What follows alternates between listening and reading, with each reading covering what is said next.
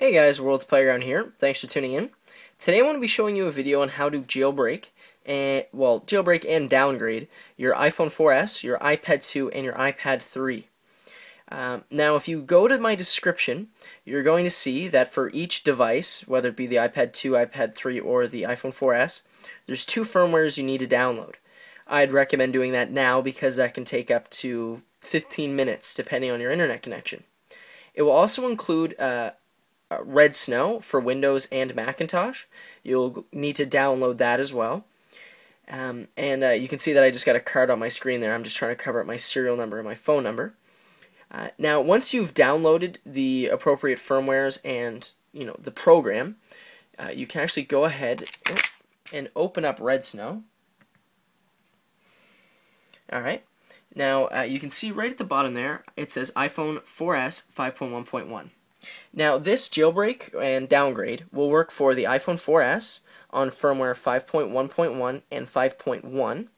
It will also work for the iPad 2 with the same firmwares, 5.1.1 and 5.1, and the iPad 3 on 5.1.1. Now, if you have an iPad 3 that is 5.1, and if you have an iPad 2 and an iPhone 4S that's firmware 5.0.1, when you open up Red Snow, you can actually just go to jailbreak it right away. You don't need to do the process I'm about to show you. But if you're firmware 5.1 and 5.1.1 with the 4S and the iPad 2, or 5.1.1 on the iPad 3, you will need to do this process. I know I'm throwing a lot of numbers out there. So the first thing I would recommend doing, though, is restoring your iPhone 4S or your iPad 2 to firmware 5.1.1, just to start off fresh with no issues. And if you have an iPad 3, I would recommend doing the same thing to firmware 5.1.1. Alright, so once you've downloaded the firmwares from the description and you've downloaded Red Snow, we can go ahead and continue. I have heard of a lot of people having issues using Red Snow with Windows, so I would recommend opening it up as an administrator. That's just when you right-click and you click Run as Administrator at the top. I don't need to do that, but if you have any issues, I would recommend doing that. So with your phone plugged in, you will click Extras, then you'll click down to Even More, then you'll click to Restore. Now at the top here it says IPSW. You're going to ahead and click that. Now, if you're running on the iPad 2 or the iPhone 4S, you want to click Firmware 5.0.1. Alright, and then Enter. Now, once you pick this, it will say, because you want to restore to 5.0.1, you actually need to upgrade to 5.1.1. Now, because we're already at 5.1.1, all we need to do is to click OK, and then select that firmware. Alright, now, with this, it does restore or refresh your baseband. So if you've been preserving your baseband, you will lose it here. So unlocking won't be available for you until the dev team updates this. But if you've done the SAM unlock, which was available for about 5 days 2 weeks ago, it's no longer available, so you can't use it. But if you do have a SAM unlocked iPhone, iPad, or iPad 3, you will be able to keep it. It won't go away. Alright, so now you have your phone or your iPad in recovery mode. So it's just doing the spinning logo. And in a second here, you'll notice on your computer that your local and remote will become highlighted. You're going to go ahead and click Remote under Blobs. And what's going to happen now is it will put the 5.1.1 firmware back onto your device, and then it will downgrade it to 5.0.1. This process takes about up to 5 to 7 minutes, so I'm just going to end the video and start it back up once it's all finished. Alright, so about 5 minutes later, it's all finished up. As you can see on the pop-up, it just says that your device is now downgraded to 5.0.1, and if you have the iPad 3, it will say 5.1, and the jailbreak is now compatible. So I just went on my phone and I finished the activation, so I'm just going to start using iPhone.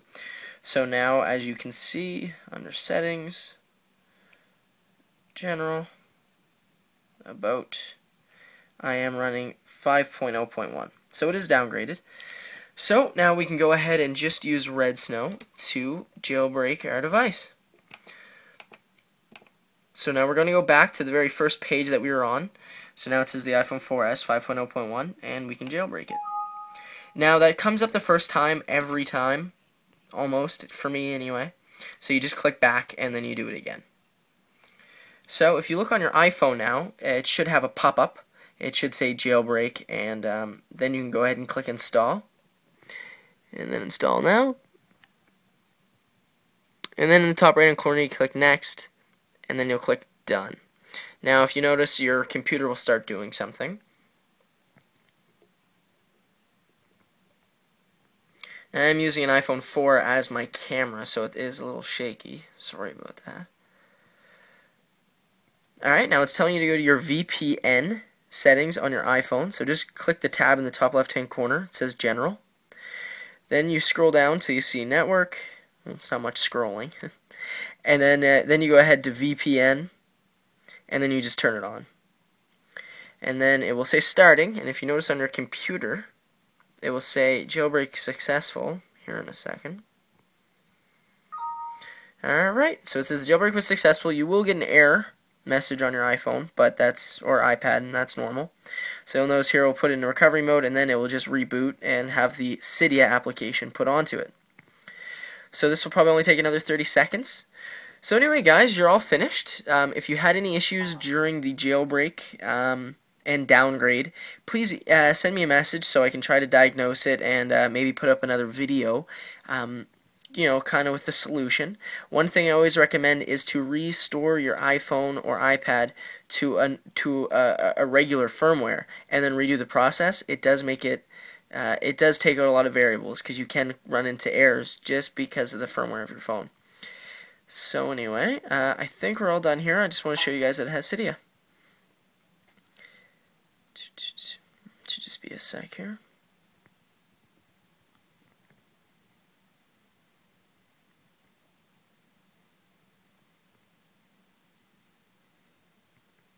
And here we go. And there it is. Anyway, guys, I hope you did enjoy. If you have any questions, like I said, please send me a message. And if you guys could, it'd be great if you could subscribe, you know, give me a thumbs up, maybe share the video. Anything you guys want to do would be great. Anyway, guys, stay tuned for some more videos, and I'm going to be coming up with a Q&A video in the near future here. Anyway, see you guys.